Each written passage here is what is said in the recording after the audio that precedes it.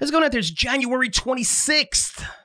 And I'm Frank Curzio, host of Wall Street Unplugged podcast, where I break down headlines and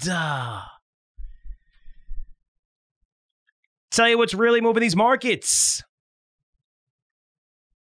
So Amir Adnani is joining me today. Amir is a president, CEO, co-founder of Uranium Energy Corp, UEC. He started this company 18 years ago, prior to Fukushima, when things were great. But since then, which is 2011, the market for uranium stocks has been terrible. I mean, it's come back some over the past 18 months.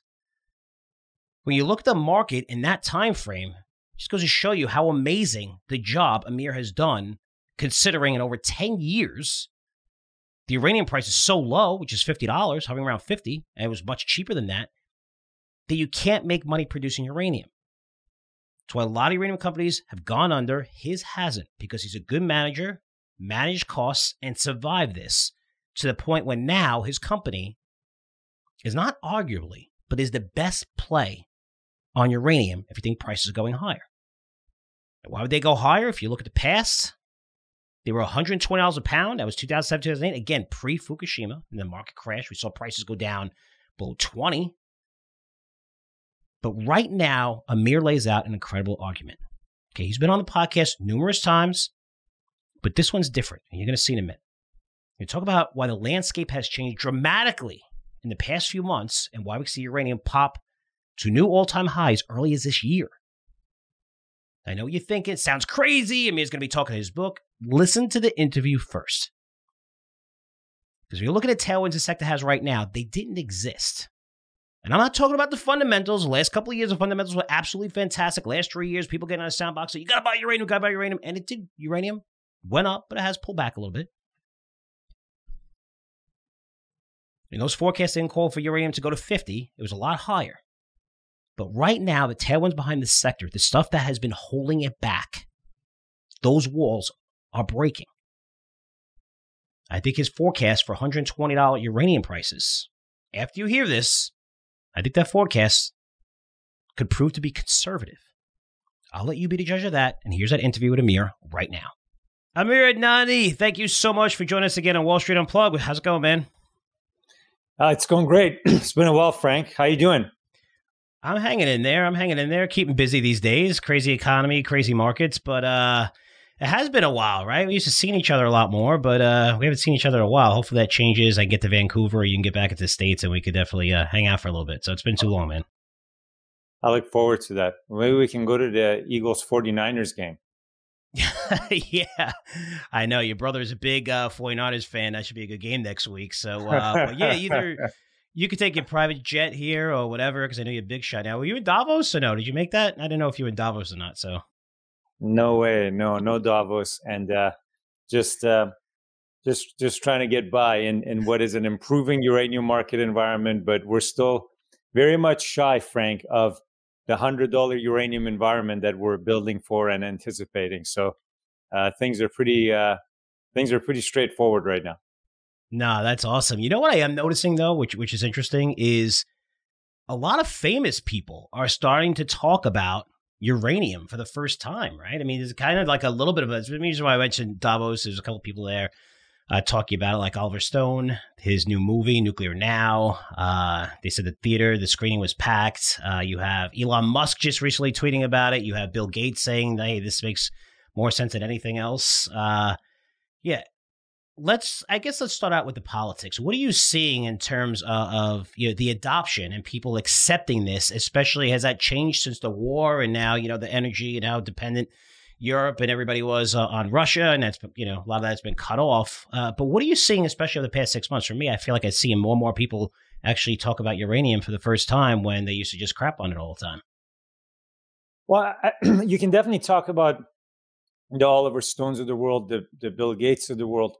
But what has me just very excited right now is actually what's going on in Japan. Japan was at the epicenter of the challenges that created problems for nuclear energy with the Fukushima incident in 2011.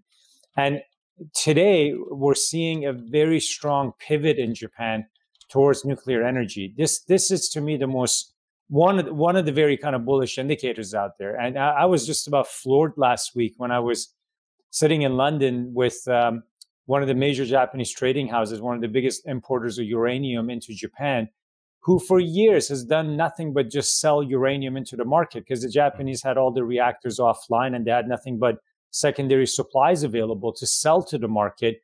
And they're telling me last week, they're like, we've been told by Tokyo to start investing in uranium projects. I mean, Frank, let that sink in. These guys are going from being the seller, the incremental seller of inventory in the market for the last decade that caused the inventory-driven market we were in, and for prices to reach $16, $17 per pound low compared to $50 per pound that we're at right now. But the turnaround in Japan caused by rising power prices, concerns about availability of energy, and so energy security, and of course, not to mention this big push towards decarbonization, which is real, which is starting to, you're starting to hear people talk about peak fossil fuel consumption. And so from here on, the need to have to depend and rely and invest more heavily in sources of electricity generation, renewables, nuclear that are emission free. I look at Japan and I think to myself, geez, this is low hanging fruit. You've got over 30 idled reactors that are built, healthy, safe, ready to go. The restart program there. And then on top of that, they're talking about building new reactors. I tweeted today about the announcement that the current government has talked about even applying and approving 60-year license extensions for the life of existing reactors. This is big news. And so it really, I think, demonstrates that we have a market that is fundamentally being driven towards much greater adoption than we ever thought of nuclear energy as part of the energy mix moving forward. And yeah, it does help, and it is great to have celebrities, be it technology entrepreneurs or billionaires or famous movie makers and directors. That's all really great as well. But I'm seeing the best fundamental nuts and bolts from a supply-demand point of view on uranium today. And the Japanese turnaround situation is very fascinating. And then if you add a little bit of geopolitical lens to it, I also think the situation with Russia and possible sanctions on Rosatom is also very interesting. So I've never seen it like this before, Frank. Yeah, and the reason why I even started off with politically, and even this, when you see this, despite climate commitments, the EU's going back to coal, right? When they really, for me, when I look at what's going on, and a lot of that has been because of Russia, just the politics about it. Nuclear produces zero greenhouse gas emissions, safer than coal. Oil and gas produces 24-hour baseload power. I mean, I want to say who are the idiots that are against this? Where if you're really looking for clean energy, and this checks off every single box. If you're on both sides of the aisle, right? It's cheaper. It makes sense. It's cleaner. I just, it's nice because we always talked about the fundamentals over the past few years, and we knew that was going to catch up, right? And it's catching up. Well, we weren't going to see prices where they were that you discussed earlier. Now they're at 50, and I see them going a lot higher as well. But it's nice to see that, unfortunately, you need some kind of major event like this where Russia, Ukraine, where people realize how important it is to really adopt something that makes a lot of sense. And now to see other people coming out, it seems to me like the runway has never been more clearer. I mean, would you say that in terms of the adoption rate and how, the demand that you see and positive on a political front, the supply demand imbalance? It seems like, everything's like, go for nuclear, at least going into the next few years. Well, you just never had a setup like this before. You never had a confluence of these mega trends, the mega trends of, again, decarbonization, the growing need for electric demand, so electrification and electric vehicles and electric vehicle adoption. And then on top of that, again, what Russia's invasion of Ukraine has done is put energy security front and center. And every country is now really re-examining how it can be in control of its own destiny when it comes to energy and not be dependent on Russia. So there's a major movement afoot to diversify away from Russia when it comes to energy resources. It's not just uranium and nuclear fuel, but it's oil and gas, and it's other commodities as well, like nickel, that they play a significant role in. I think for decades, we became accepting of the view in the West that Russia was just like us and that they were just going to supply the needs, and it was one big happy global village. And I think what's happened with Ukraine is such a shock, and it's so horrendous, and it's such a and it's a humanitarian crisis that we never thought in 2023, 2022, reading about and talking about and thinking about European wars was something we thought belonged in history books. And here it is playing out. And it's very concerning. I think it's very concerning to people in Europe. I was, again, talking to friends, Frank, guys that we both know in Europe last week, and their home energy bills, just literally like your monthly bills, have gone up anywhere from 100 to 400%. Monthly energy bills, just for your day-to-day life, and so this is real. This is really hitting the bottom line of every individual, not just governments and countries and corporations, but bottom line impact for every person. And it's coming over to our side as well, because again, like this issue of the supply chain bottlenecks and disruptions to the supply chain bottlenecks is a real thing. But back to nuclear power. I think this movement to really embrace nuclear power started way before the Russia-Ukraine issue and war. It started again with the adoption in Europe. You look at the European taxonomy, including nuclear energy along with natural gas in the European taxonomy. It started really when the Washington recognized that the public opinion polls were at an all-time high in favor of nuclear energy, and then policy shifted towards bipartisan support. It's no surprise that in a country and at a time where everything in Washington is debated and no politician agrees on one thing, right? That there's bipartisan support on nuclear energy. We both thought that Trump was great for nuclear and uranium mining. And then Biden comes in and he's been way more hawkish and supportive of wanting to see support for small modular reactors and nuclear development of a nuclear assurance program to make sure we had uranium in place, the start of the U.S. uranium program, the strategic uranium reserve. This is historic. I mean, again, the last time the U.S. government was stockpiling physical uranium, you got to go back to the 1950s. And so we're seeing unprecedented historic developments led by very favorable policy and political positions that are bipartisan and support from both sides of the aisles. And it's not just the US, it's like that in Europe. And this is, to me, unlike anything I've ever seen in my 20 years of being in this business. I think as investors, people sort of always were looking for a black swan event to kind of maybe be the catalyst for a new bull market in uranium. Mm-hmm. And the reason for that being that in 06, 07, we had a black swan event back then, the flooding of the Cigar Lake mine that caused the uranium prices to shoot up to $140 per pound. The reality is, like, it doesn't, history does repeat itself, but markets don't need to always behave the same way. And this time around, we have a very fundamentally sound bull market developing. Sure, there may be a black swan event around the corner, but I don't know necessarily that it's a replay of 06, 07. This is a market today that's primarily driven by a supply imbalance. The supply of uranium is 140 million pounds per year. That's without a political lens. That's without geopolitical disruptions. And demand for uranium is approaching 200 million pounds per year. So there's somewhere between 50 to 60 million pound per year structural supply deficit. The inventories that were in the market, overhanging the market primarily from Japan, are now no longer in the equation. Primarily because Japan is telling us they're going to restart reactors. They're going to need every bit of inventory that they have. And they want to start investing in uranium mines again and start to accumulate uranium again. So we move away from a decade of a market that was driven by inventories to a market that's going to be driven by primary supply, which is production. And when you look at primary supply, you have to look at cost of production. You have to look at what does it cost nowadays to build and operate a new uranium mine.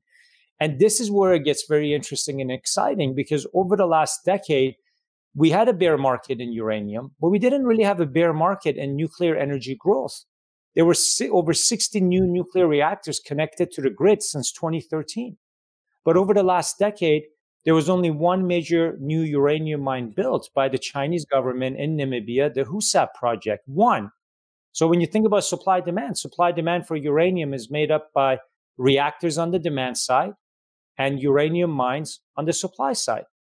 And we've had a decade where only one new uranium mine or supply source came online, but over 60 new units were built and demand just kept getting bigger and bigger. And now there's over 50 new reactors under construction with hundreds and hundreds of small modular reactors proposed to be built, including in the US.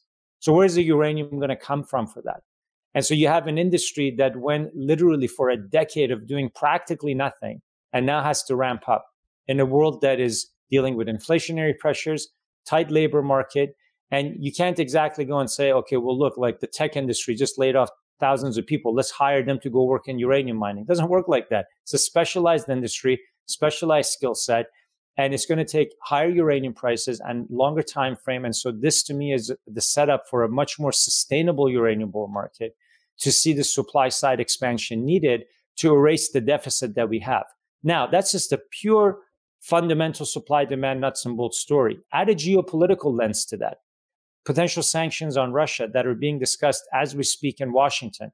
The Washington Post reporting last week that they believe Russia's State Atomic Energy Company was involved in operations that supported the Russian military. There should be sanctions for that. If that happens, you're talking about the largest supplier of uranium and nuclear fuel in the world, all of a sudden not being able to supply the West. So that does then kind of create that near-term disruptive event to supply that can cause spikes in volatility. But again, when I step back, Frank, there's so many things going right for the nuclear energy adoption and acceptance. And then from there, we go to a very constructive supply-demand market for the first time in uranium, where, again, inventories don't play a role, and it's about primary supply and production. But the good news for utilities is that while they may have to accept paying a higher uranium price, Frank, they've received billions and billions of dollars of tax credits in the infrastructure, in the Inflation Reduction Act, in the infrastructure stimulus bill. And so the utilities are in the best financial shape they've ever been. They're the end users of uranium. And whether they're paying $50 a pound or $200 a pound for uranium to fuel these reactors, they're getting 20-year, 30-year license extensions. These guys are able to cover the cost of higher uranium prices, which is minuscule. It's less than 5% of their all-in costs. And so this is a setup where you got price inelasticity for uranium. It is not linked or affected by a recession. And so you have a market that can really run this year, despite broader concerns in the global economy, despite concerns in the job market. This is an industry that is really detached and removed from all of that and has some really exciting catalysts and drivers going for it. Yeah, you bring up a good point about the fundamentals behind the utility companies, which is a big deal, right? I mean, I'm researching companies in industrial space and they cancel their bond offerings. Like, people forget the high interest rate environment, how much that hurts, where you have, that end user, which has to buy this stuff in perfect shape and great balance sheets. That's massive, right? I think sometimes that gets overlooked. I'm glad you said that. But let's talk about UEC. Something I've seen you grown incredibly over the past, how many years is it now since you started UEC? 18 years. 18 years. 18. Holy cow. 18 years. And holy cow. You're not just talking like, out you know what, right? We know that, you talk to CEOs of that particular industry, but you're putting your money where your mouth is. You could tell by the big changes that you made, or big deals that you made with UEC. Talk about your recent acquisition, which is Rough Rider, which is $150 million. You bought it from Rio Tinto. High grade Athabasca Basin. Rio paid, I think, $640 million for that asset, and you bought it for a lot cheaper than that. Talk about that and how that transitions, and also talk about the grades too. I know, but just for people out there who just, who love uranium and learning about it for the first time, why is this such a big deal to you to have that exposure, which is, in Canada, prime district? Well, I mean, if we just step back for a second, after Russia's invasion of Ukraine, we became convinced that there was going to be the need to diversify away from Russia. And that is a real trend in the market right now, where Western utilities are trying to diversify away from Russia. We're seeing it all the time. And so to have a company that offers more than just US assets, and look, like everyone accepted doing business with the Russians. I mean, literally everyone, including us. Before Russia's invasion of Ukraine, we closed the transaction with Rosatom, Russia's state nuclear company, to acquire Uranium One Americas from them. The famous Uranium One that they acquired 12 years ago. And for over a decade, everyone in the US was scratching their head saying, why on earth are the Russians able to control the largest uranium deposits on US soil? They ran a process to sell that. We stepped up and acquired that over a year ago.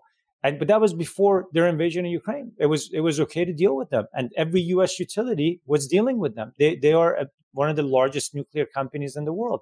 And the Russians had positioned themselves as a viable player in the global nuclear energy since the end of the Cold War.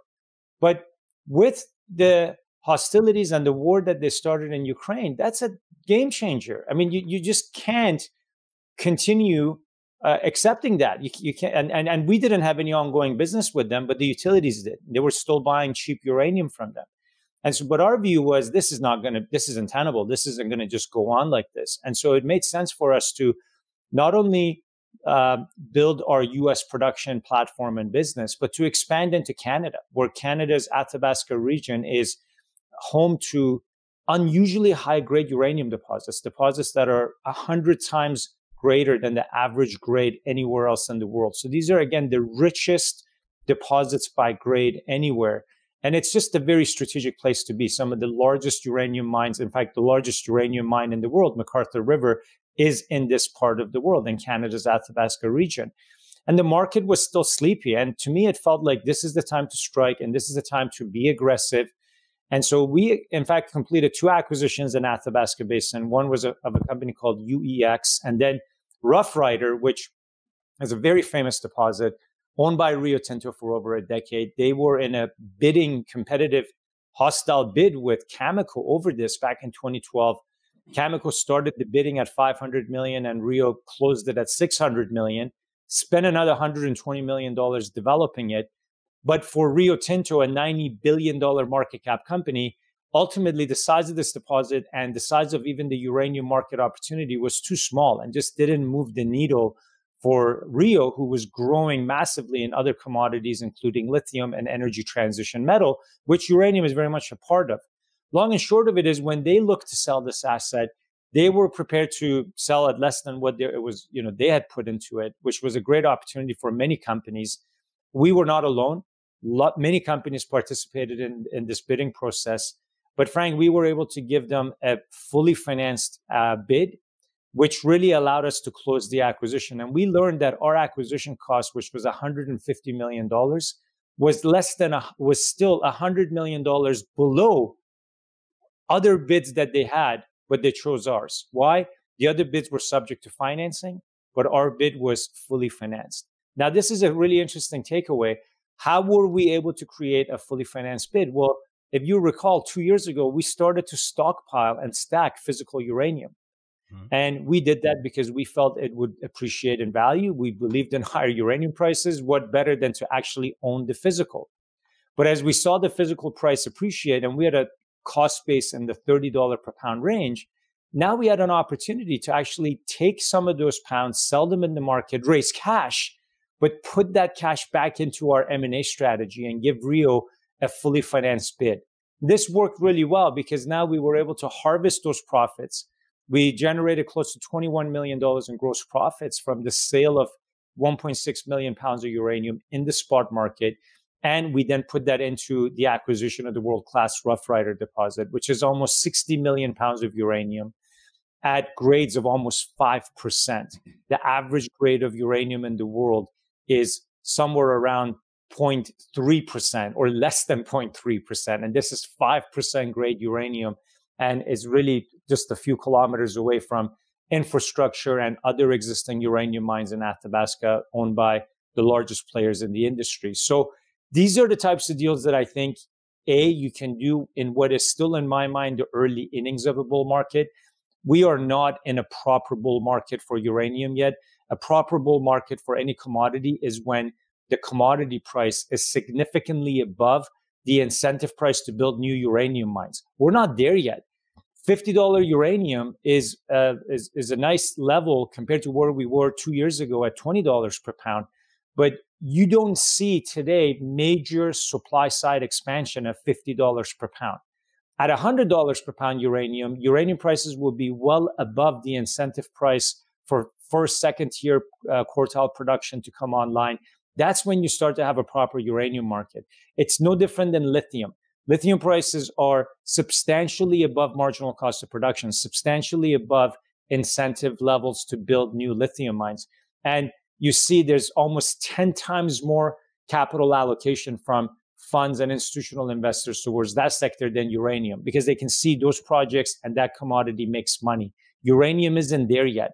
And so in my mind, this is an incredible opportunity and moment in time to be doing M&A and growing as fast as possible.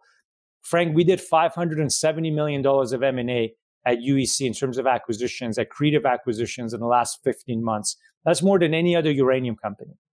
And we still have 3.1 million pounds of physical uranium coming to us at $38 average cost that we've contracted for, and close to 1 million pounds of uranium on our account.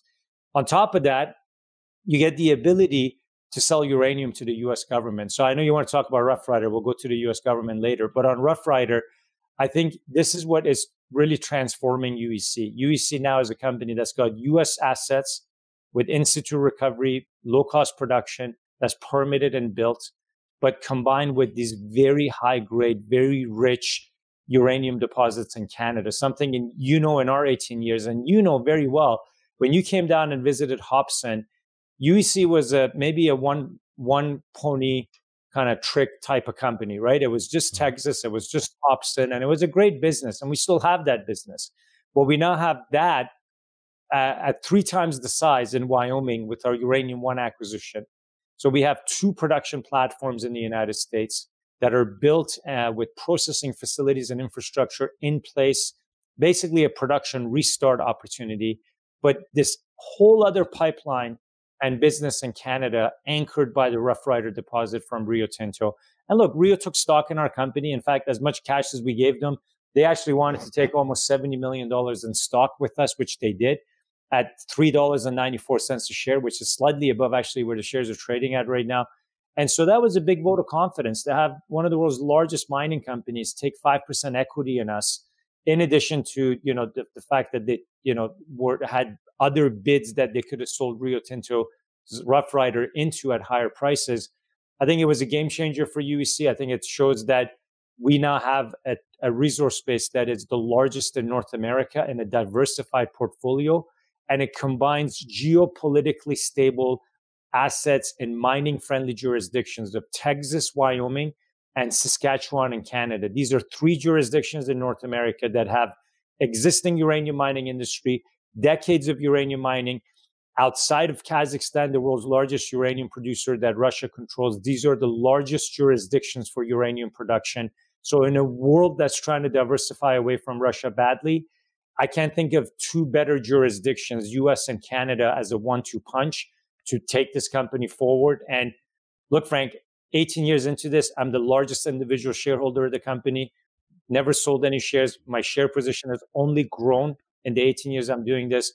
Obviously, it's sort of a go big or go home mentality. And our shareholders want that. I think our shareholders who have suffered through a bear market that lasted than anyone anticipated also have very high hopes and expectations of what this sector and this company can do.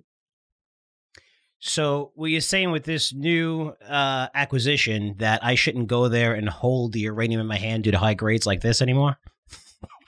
So if you watch it on our YouTube page, it's me at the Hobson plant, or that's at the Hobson facility. Yeah. Yeah, and I'm holding yellow cake, which I had to get screened for to make sure I had no radioactive. I don't think I should do that with anything in Athabasca, right? That's probably not a good idea. I'm eternally biased towards Texas as the company's birthplace is there. And so I think I've always said to you, the shade of yellow cake that comes from Texas is a shade that you just can't get anywhere else. It's a beautiful shade of yellow. So you're holding the best yellow cake in that picture you could possibly hold. That was great times. That was great times visiting that plant. So let's keep going here because I want to talk about a couple things. One, the amount of cash you paid. Is that a concern? You had so much, and again, from that strategic, having, just being able to the physical uranium and being able to hold it and buy it at, whatever it was, $36, $38. That put a lot of cash and liquidity in the coffins. But when I look at your balance sheet now, it's still strong, right? So you probably have about 100 million, 115 million liquidity. Is that a problem? I'm trying to address, what are some of the negatives? Because this was accretive. It seemed, you got, an asset in the greatest, highest grade part of, uranium district. It's just the greatest ever district. But some of the negatives might be, hey, did you overpay for this? Did you not? You could look at past results, right? But it's a different market then, right? I mean, to be fair, it's over $100 in uranium in 2012. I mean, it's a much better market. But overall, being accretive and everything, do you see that a problem? Because it seems like the cash position still. I'm trying to address the negatives because for me as an analyst, when I can address the negatives and check them off and saying, hey, this isn't really a concern, that makes me want to buy the stock even more. Yeah, look, I'm happy for you to sort of challenge me on negatives. I really, I mean, I could just like make things up, but I mean, I think the reality is that we saw unanimous positive sort of reaction in the market to these acquisitions. I mean, these were acquisitions that were not only made at significant discounts to their historic bull market valuations. But Frank, these were acquisitions that were being done at basically less than discovery costs today. So you think about what it costs today to go assemble a team and go out there and drill, and year after year to drill as much as you would need to define an ore body the size of rough. I mean, to pay $150 million for a world-class deposit, to me, that's less than discovery cost. Now, not to mention, again, that Rio paid $600 million, and not to mention scarcity value, not to mention you own 100% of it, not to mention it's in Canada at a time of geopolitical tension. Now, what's the knock? Well, the knock is this project's not fully permitted. We still have to invest to take it through permitting, and we need to build it, so on and so forth. But we're talking about what are we paying for a resource in the ground? And in that instance, we paid around $2.50 a pound in the ground. So it was very accretive when our company's trading at $5 a pound in the ground.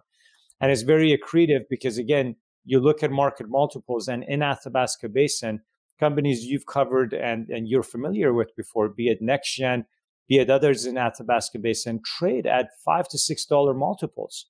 So when you can get Athabasca grades and deposits and resources in today's market at half or 1/3 the market rate, market going multiples and valuation, even in today's market, these are attractive, accretive acquisitions. They're below discovery cost, and they're well below current market going rates and below our own valuation for resource in the ground, which means they're accretive. So in a market where resources are going to start trading at $15 to $20 a pound in the ground, as uranium spot price approaches $100 a pound, we're going to look back and say, yeah, these were even better deals than we thought they were, because you just can't replace them. And because the industry has spent a decade not doing anything. So it's not like there's 10 other Rough Rider type deposits on the shelf that you can go buy. That's a very unique asset, which is what I mean by when I say scarcity value. There isn't another 100% owned world-class deposit sitting on the doorsteps of existing infrastructure that you can just go and buy tomorrow if you decide, you know what, that's it. I want to own a uranium deposit. These assets are far and few between because the sector didn't invest in exploration and development for a very long time. And I think we've seen a few very unique situations come up in the last 15 months where assets were for sale. And, UEC was able to really, I think, take advantage of that. And so again, if that wasn't the case, I also don't think you would have seen the sort of positive share price performance we had last year, Frank. I mean, we had a difficult year in the market, broadly speaking, for everything. And UEC had a good year. UEC was up on the year and, in fact, outperformed some of our industry peers like Cameco. I think that's a testament to the market recognizing the quality of the acquisitions we did, and that these were not only accretive, but actually enhanced the underlying value of the company on a per share basis. Yeah. And even with the asset that for me, when I'm looking at the asset you bought, you have to really look at how long it's been around, right? It's been around for a long time. I think it's 650 holes have been drilled already. A lot of the work, a lot of work has been done on it. And just to pick it up at that price, again, you did have a positive reaction with the stock. But sometimes I hear a little chatter that I want you to address as well and be fair. But I think, and look, like not only did Rio pay $600 million for it, but they spent $120 million subsequent to the acquisition to do mine development work. That's geotechnical drilling, environmental assessment work. And you're talking about Rio, one of the best mine developers on the planet, doing this work. So it's of incredible high quality.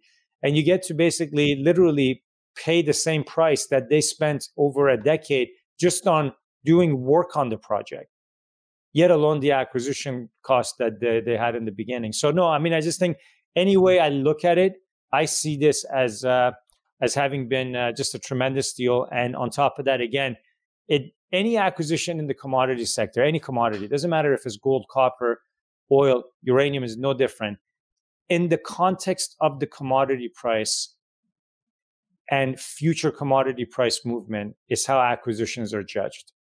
You and I both know at 60, 70, 80, at progressively higher uranium prices, any acquisitions made in a $40, $50, $20 uranium price environment start to daylight value, right? Because that's the leverage that assets have to commodity prices, and I think that's really what we're building here, and that's the key for me with timing. Is you've heard me say it before, right? You got to buy your Christmas decorations in January, and this is the time. Last year was the time to be aggressively loading up on uranium assets, and I think this year is the time still for that, because I just can't believe, with all the positive developments we have in the macro, that uranium prices actually still haven't made their next move, right? They've made a big move. I mean, no doubt about it. To go from $20 a pound to $50 a pound in the span of 15, 18 months, that's a big move. Not too many commodity prices have had, a doubling like that in the last 15, 18 months. So uranium's come a long way.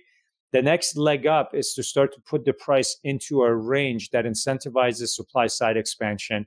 That's a move towards $100 a pound. And when that happens, you're going to, I think, see another leg up and another re-rating of the sector, which is you're not going to see companies trade like we are right now at 0.6 on a price to NAV basis, or 60% of the NAV of the company. That you're just not going to see that. You're not going to see companies trade at $4 or $5 a pound in the ground. At previous bull markets, when you look at it for uranium, pounds in the ground would go for north of $15 to $20 per pound. Mm-hmm. Companies would trade at premiums of net asset value, not, discounts of net asset value. So this sector has a major re-rating in front of it. It's come a long way. Look, UEC was a stock that a few years ago used to trade at $1 a share, less than $1 a share. Today it's trading at almost $4 a share. And so, of course, it's had great performance and people have made a lot of money there. But it all goes back to the uranium price. As uranium prices go, so will our equity prices.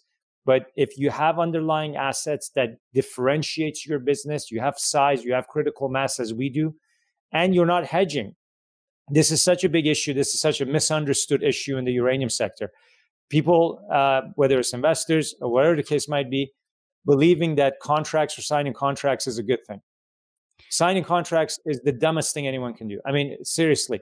If you sign a contract today, you have to accept the ceiling. You have to accept the floor. You have to accept a discount.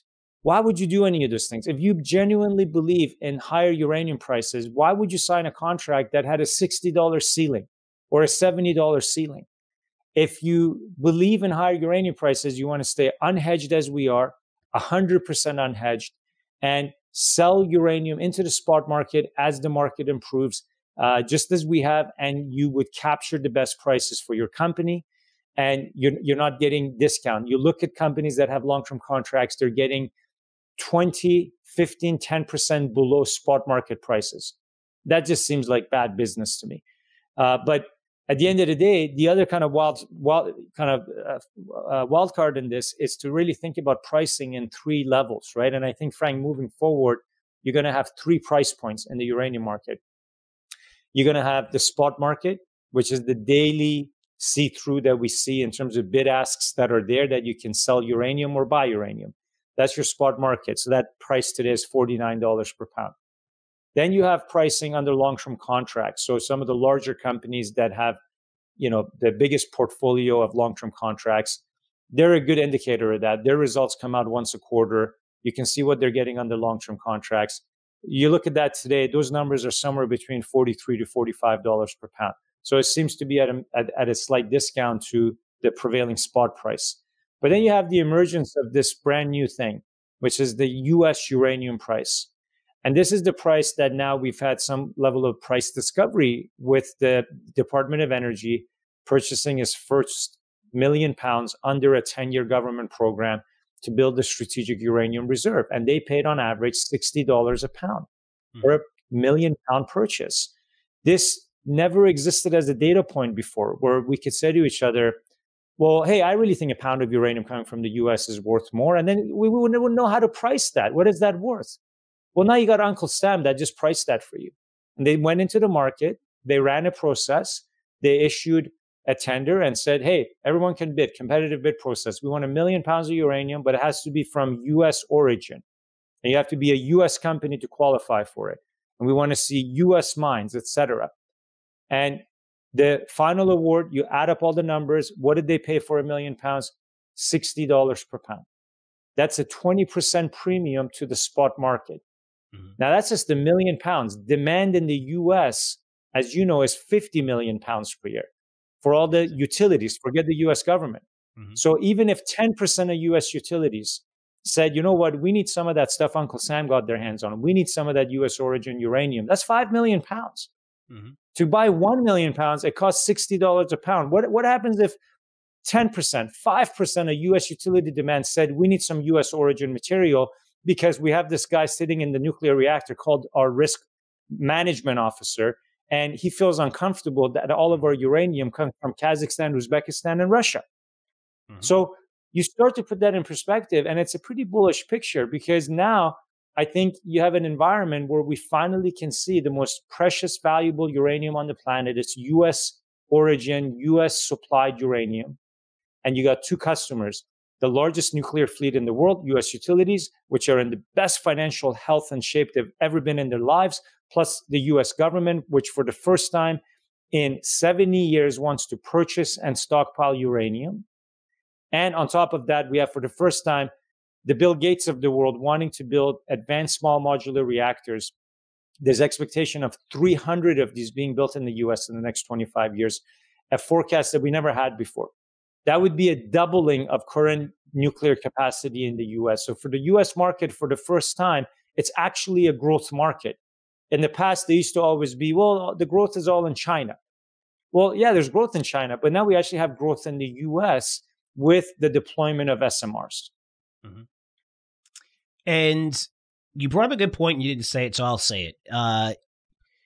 Even when I look at your presentation right here, fastest growing 100% unhedged, when people look at, they used to look at uranium sector and say Cameco. That's how I want to get exposure. But people do not realize how conservative they are and how hedged they are, right? If prices go to 100, they're probably going to get $60, $70. I'm not even too sure, but I was looking at that spot chart compared to the hedges and stuff like that. But as it goes higher, it's not going to be good for them in terms of just like oil hedges are, right? If you're hedging your oil production, oil prices skyrocket, you're not going to benefit as much. You play more conservative, but this seems like the best pure play. Not only that, when you see the amount of shares, you're a $1.5 billion company now, 5 million shares, I believe, on average of trading, where institutions will get in, right? NYSE. If you want that exposure, you believe, and I certainly believe, and I'm not just saying that, I've never seen a clearer path to uranium going over $100. I think it's inevitable. It's just a matter of the timing of when it's going to happen. I think a lot of us thought it would happen sooner than this, but now, like I said, there's just so many catalysts. I'm looking for ways to see that I'm wrong, and I'm having difficulty finding how I'm not going to see that. But if you want a pure play, there's nothing better than you, because you're unhedged. You're going to get the full benefit of this compared to Cameco, which a lot of people just go to Cameco and want that uranium exposure. If you really want uranium exposure, I believe this is the way to do it. Well, listen, I think there's a reason why we've become the second most liquid uranium stock in the world after Cameco in terms of our daily trading. Number one. Number two, there's nothing wrong with hedging. As long, and it's important to actually say that. Let's just step back for a second for that. I think it's important to state your strategy and let the market decide what it wants, right? You're right. A strategy that, let's say, a company like Cameco has, where they hedge the price and they have floors and ceilings, does present a more conservative strategy. And maybe, and there's nothing wrong with that. There will be investors who will say, you know what, I prefer that conservative strategy. But I think it's important to fully understand that if you believe in $100 plus uranium price environment, then you should probably consider companies that have a strategy that provides for that exposure and haven't sold their future production. at levels, and again, we're not making this up. Cameco, and their most recent calls, their CFO, for example, has said they're happy to take a $70 ceiling in exchange for a $40 floor, right? So that's a conservative approach. There's nothing wrong with that. And whereas we're saying our future production has not been committed to anyone, has not been committed to any buyer, has not been committed to any price. Now, we do have a uranium inventory program where we started to buy uranium when uranium prices were at $26 per pound. And we signed long-term contracts to buy even more uranium at those low costs. And we have made sales in the spot market from those because that's not our production. That was for us a cash management tool to put uranium into the commodity that we believe in that's going up. And when we had the benefit to buy assets, which is our long-term business, we've sold that uranium that we were buying at a gain and plowed our profits back into M&A and growth, right?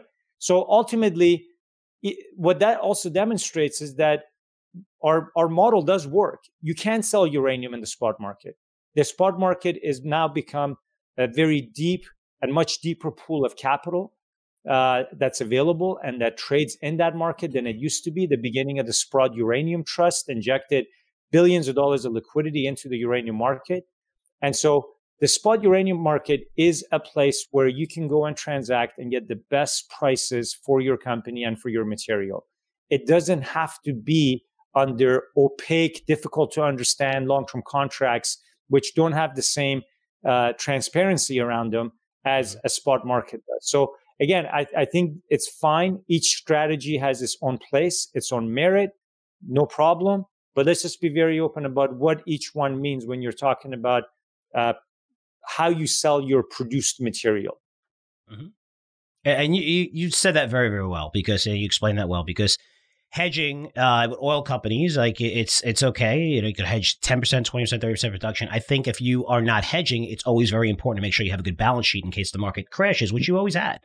Right. And that's important too. So, and like Walmart, Target, they have massive fleets and, they're not an oil producer, right? They want to make sure they're able to forecast based on consumer demand for all the products that they sell, where they'll hedge a lot of that production. They'll hedge a lot of the oil prices. This way, they don't have to worry about it. So hedging does have its place, definitely works. But when I see the potential of what I'm seeing here in uranium, the pure play and your balance sheet and everything else, it just, this is how you get exposure to uranium, not Cameco. This is going to give you much more exposure if you're a believer that uranium price is going to go high, which I think we both do. So, man, I usually try to keep these at 30 minutes, but we're just going on and on. I felt like this is a great conversation, maybe because we haven't talked so long, but so much has happened with your company. I just want to say that this is going to sound cheesy, but I'm proud of you. I mean, we've been doing this for a long time. You want to see your friends succeed. I don't want to see you sell your company for $10 billion. I want that for the shareholders, but I don't want you to get too rich where you're not going to hang out with me anymore.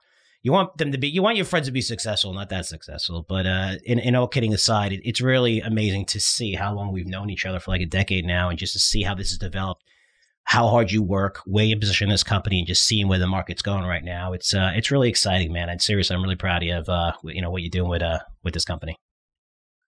Well, you used to always say to me that maybe I should, why am I wasting my time in uranium? If I was in any other sector or industry, maybe it'd be easier to make money. But any other one, uranium and gold, I was like, man.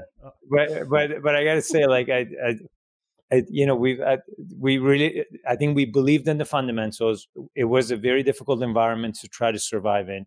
There are companies that have survived a very brutal kind of nuclear winter. And I think, again, if you hang in there, it does definitely seem like the fundamentals have turned, and I think we'll all be rewarded at the end of it. But I appreciate your comments. I really appreciate the airtime and to kind of dig into these points and discuss them. And I think the benefit of having waited a while before coming on is that I was able to cover more ground and then come in and report more. And so this was definitely a more meaty conversation and update, but it's because we were busy and there was a lot to talk about. So I really appreciate it, Frank, and really, really believe that this is going to be a really big year and exciting year for the uranium sector, especially at a time when, there's a lot of concerns and issues out there in the broader market. But this industry and this sector, I think, is going to sing to its own tune, hopefully. No, that's great. So if someone wants to learn more about your company and learn more about you, how can they do that? Look, uraniumenergy.com is our corporate website. We're also on Twitter. I'm out there personally as well and provide information. So we're fairly accessible. If you kind of want to know what I'm thinking about and what I'm, tweeting about, you can follow me there at Amir Adnani at Uranium Energy and uraniumenergy.com. And that's about it. One of these days, maybe we'll organize a site visit, take folks out to the Wyoming or Texas operations. I know you've done that before and have enjoyed it. So maybe we'll do a special thing where maybe you and 10 or 15, or we'll pick a number of your, let's say, selected listeners or subscribers can come down and tour and see these facilities. We have incredibly talented people, and they're very proud to be in this industry, and they've been at it for a long time, and they're going to be the future of building the domestic uranium industry in the United States and this country. And we're going to create even more jobs in the process, not only make our shareholders money, but just be a real positive force and impact that we're going to make locally in Texas and Wyoming. So I think there's lots more to the story to come. I know 15 to 100 people that would definitely love that trip. So I'm going to take you up on that. But thank you so much for coming on. Let's put it together. I know how busy you are. Thanks so much for coming on. And we'll definitely talk again soon. Thanks, buddy. Okay, thanks, buddy. Man, I've known Amir, it seems like forever. As you know, never, ever let friends come in the way of my job. So I'm not going to recommend something. I don't get paid by anybody. I'm not going to recommend something. Wow, this guy's really cool. No. I mean, you could be really, really cool, or you could be an asshole. It's all about company fundamentals, how you're managing. It's my reputation online here. It's why people listen to me, because I'm bringing you companies I think you can make money on. Great ideas. But I can tell you from knowing Amir, one of the hardest workers I know, travels everywhere, all over the world. And not just to travel to get out of the house. I'm talking about he's a great family man, great dad. But one of the hardest workers, which is saying a lot since I've interviewed more than 1,000 guests, billionaires, heads of whatever. Go on and on. You guys see the list. Love you know, because you're long-term listeners. Thank you so much for listening to Wall Street Unplugged. But I've been on field trips with Amir, lots of them. He's introduced me to very important politicians, heads of state, former secretaries of energy. Always straight up for me, or with me, just letting me know exactly what's happening with his companies. No fluff, no BS. People say, well, Amir's kind of a promoter or whatever. He's just excited. He put his entire career, his life in this sector. And I've always said to him, I wish you were in another sector, because we saw every other sector outside of uranium and gold take off in the last 12 years. And with his work ethic, it would have benefited tremendously. But I think it's very, very important and very good that he stayed in uranium. Because right now, if you're looking at UEC, this is one of the premier companies, as you heard.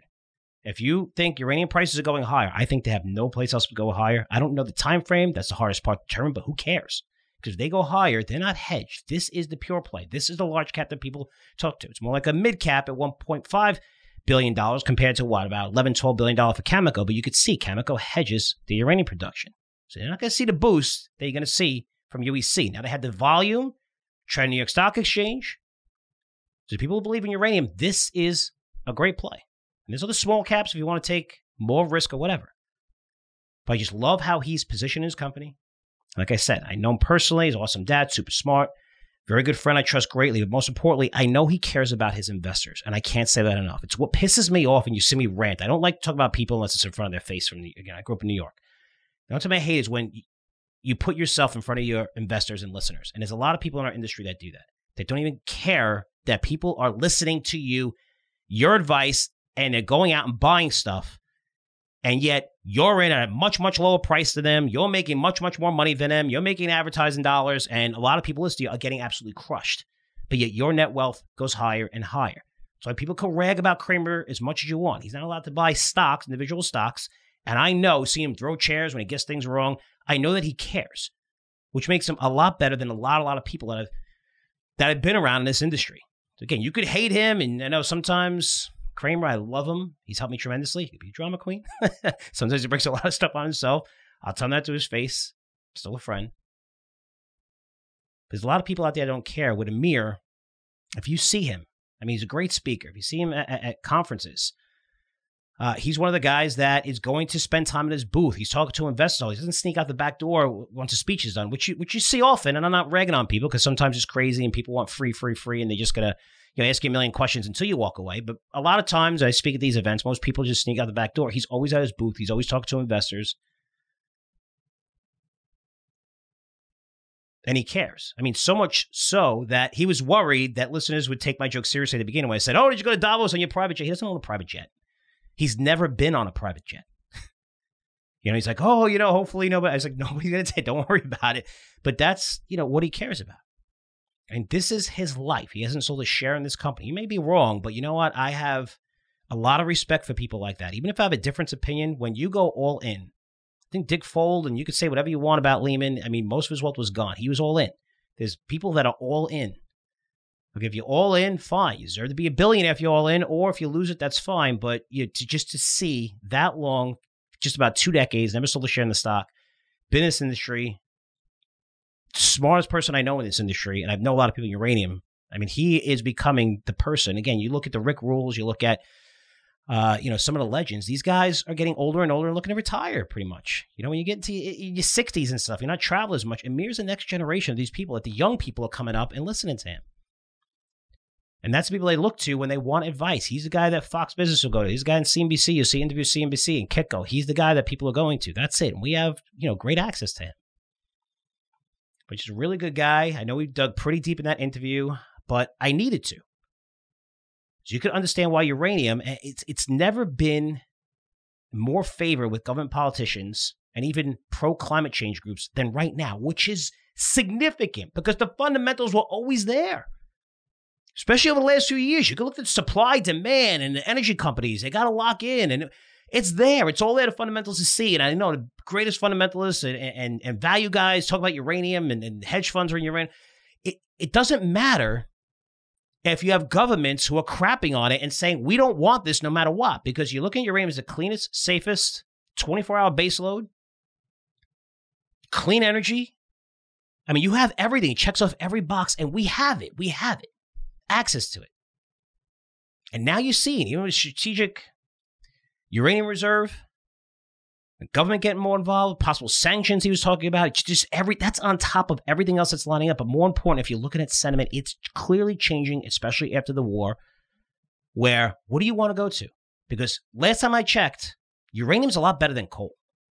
And Europe is going back to coal. Just Google it. Europe, coal, going back to coal. Just Google that. You'll see. They have to. They have no choice. You cut off the fossil fuels, that's what happens. And it depended on someone else outside of these countries, that's what happens. And they're like, whoa, okay, maybe uranium is better. I think it's much better than coal.